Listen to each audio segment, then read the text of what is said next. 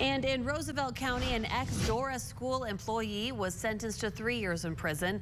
56-year-old Stephen Butler was previously found guilty of 6 counts involving unfair bidding practices with the schools.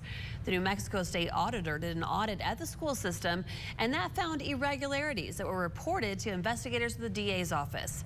Officials say evidence revealed Butler, who was the head of maintenance, used his position to gain favorable bids for his own company to provide cleaning supplies and services to the district.